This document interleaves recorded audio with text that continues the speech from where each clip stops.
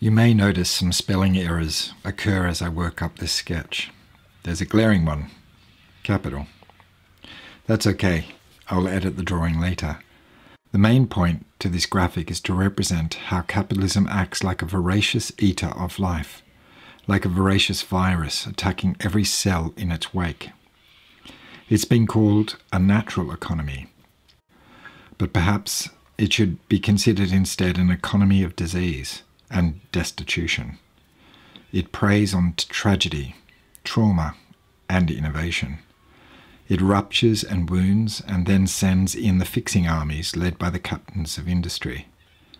Hence the third industrial revolution being led by big tech, who in turn are attempting to rebrand big ag, big energy, big pharma, with greenwash, hubris, and increased mining and landfill technology. The third industrial revolution is the next phase of dominion ideology. Dig up, make money, throw away. Dig up, make money, throw away. In the face of this colossal ideology of waste and exploitation, permaculture can be considered a liberation ecology that is most effectively applied in the household and community economies.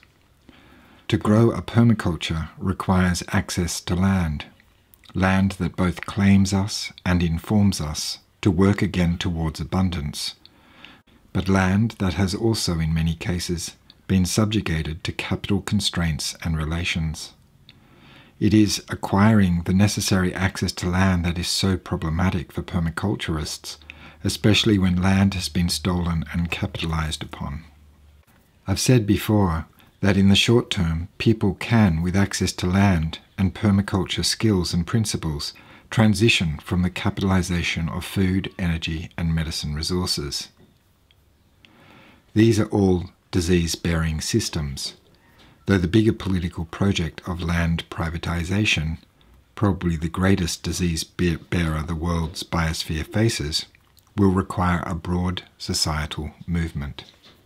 The tendency for permaculture to absorb and develop patriarchal economic forms is an ongoing and growing problem, enabled, I believe, by an uncritical blindness to how dominant cultural forms creep and a general lack of imagination to envisage and thus reperform ecological economies of place. This is in large part due to our industrial school system.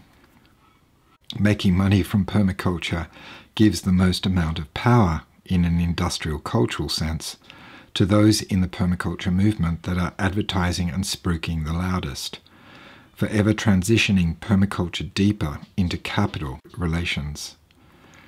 Capital relations in all their forms are essentially underpinned by the more sinister and invisible or rarefied parent, legalism, property law, commercial law, intellectual property law, etc.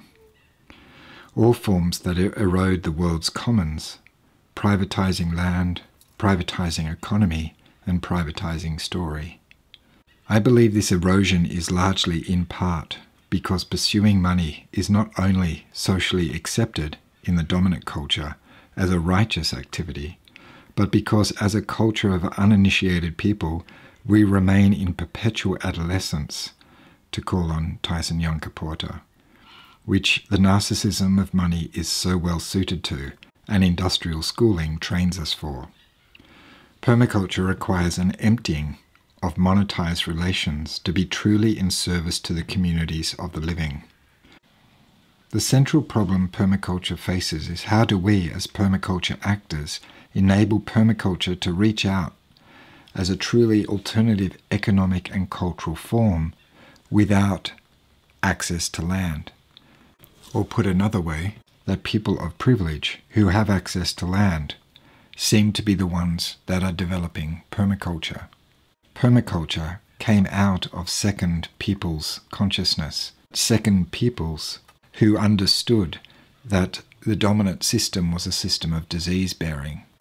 Access to land is certainly a question of privilege, but I think it also gets down to how much of our week is serving capital forms, servicing debt, and how much of our week is serving new social, ecological and cultural economic forms, truly in service to building or rebuilding for first or second peoples what Charles Eisenstein calls a more beautiful world that our hearts know is possible.